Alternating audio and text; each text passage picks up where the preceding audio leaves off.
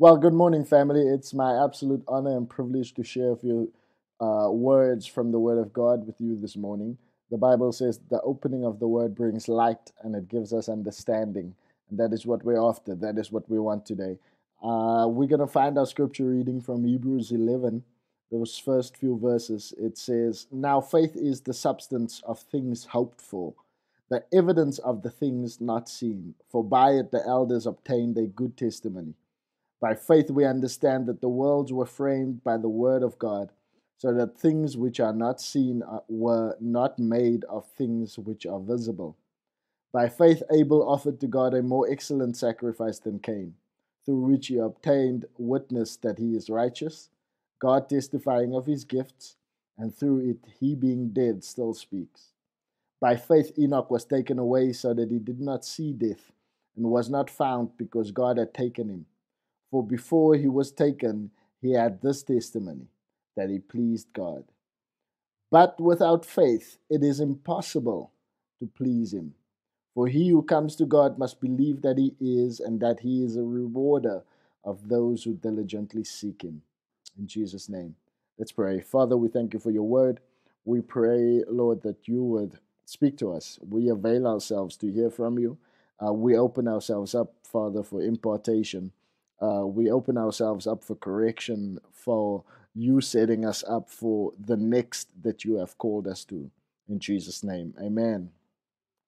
So I had a conversation with the young people on Sunday, and I asked them, "What is happiness?" I asked them, "What is happiness?" And some of them said that happiness is, a feeling you get when you experience something that makes you feel good. Somebody does something that makes you feel good, or you just overall go through life and encounter something. You are reminded of something that generally makes you feel good. And I asked them, "Okay, what is joy?" And most of them pretty much gave the same answer. Joy is a feeling you get, etc., etc. Um, and it is in that question, is happiness and joy the same thing, that I think we get lost in translation, because if we were to think all things that is joy to be happiness, we're missing the point of what that moment can mean to us. Let me explain. Embarked Behavioral Health says the following: happiness is a more fleeting emotion, often sparked by a particular moment or event that brings a sense of excitement or exhilaration.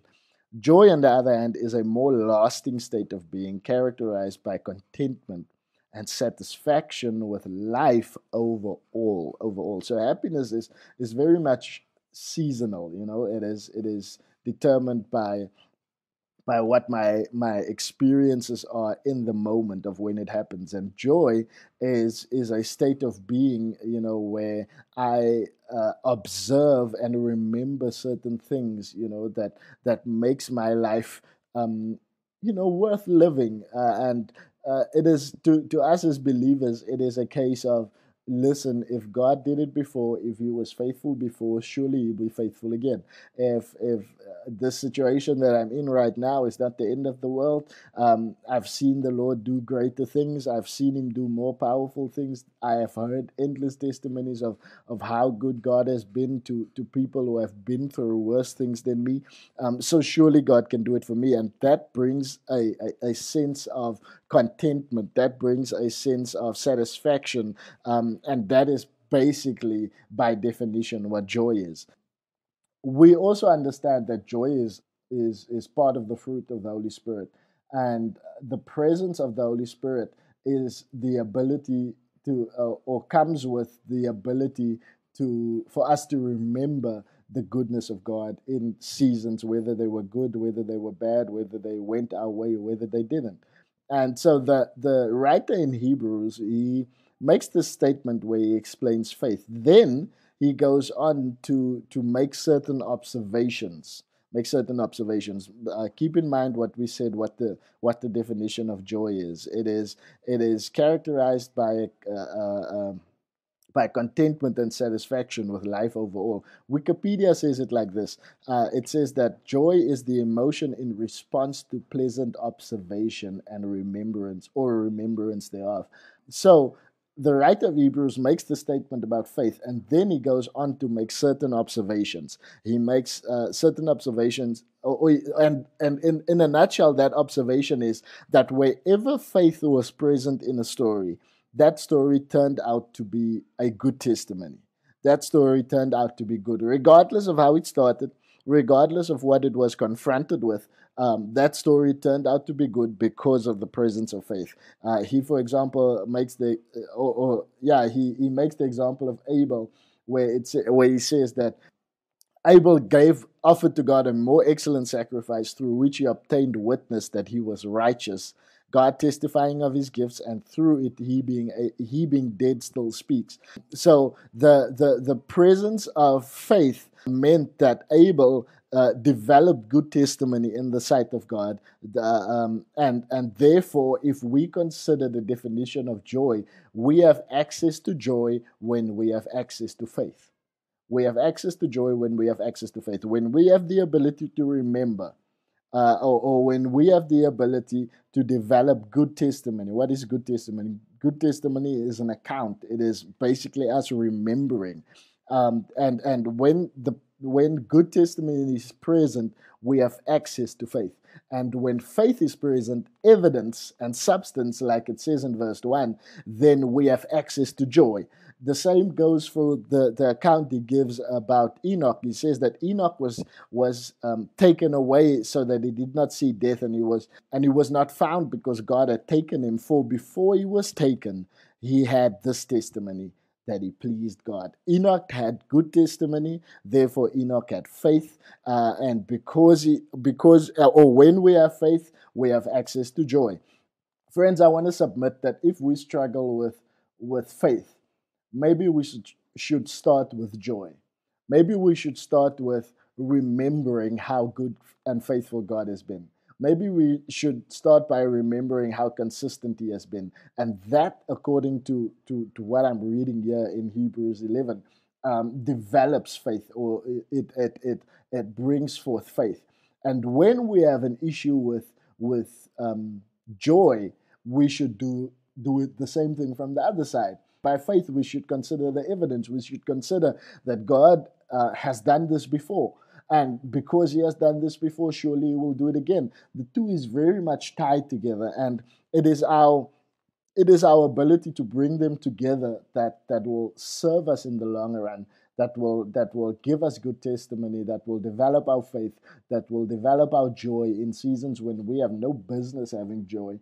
But when we have faith, we have joy. And when we have joy, we have faith. When we have faith, we have access to joy. And when we have joy, we have access to faith. I want to close with verse 6. It says that, but without faith, it is impossible to please God. It is impossible to please him. For he who comes to God must believe that he is, and that he is a rewarder of those who diligently seek him. You see, sometimes we can be so hard on ourselves. Sometimes we go through things and we just accept our circumstances to, it is what it is, such is life, these things happen, that type of thing. But if the Bible says that without faith it is impossible to please God, then that means that God always wants us to have joy. God always wants us to have peace and have contentment with whatever situation that we find ourselves in, because that is how we get to faith. That is how we get to faith. So your situation, whatever you're going through, is not punishment. It is not that this is what God wants for you. This is what God wants you to go through.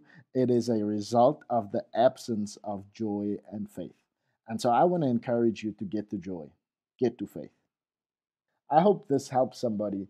Maybe you're in a place in your life where you're struggling with, just feeling good generally, just having a hard time with your mental health or whatever.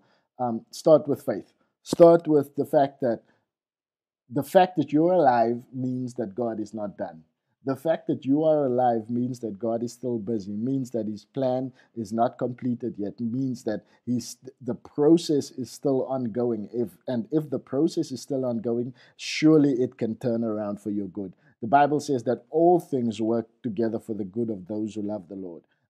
If you maybe have a challenge with faith, maybe you have this mountain standing in front of you, maybe you are encountering consistent hardships and all of that, and you just having a hard time, you know, having faith for whatever boat you are in at the moment, then start with joy. Start with remembering the good times, remembering the faithful times, remembering the fact that you're still here, you're still very much in the game, you're still very much present, and that should develop enough joy for you to get through whatever season that you're in. Family, be blessed in Jesus' name. Amen.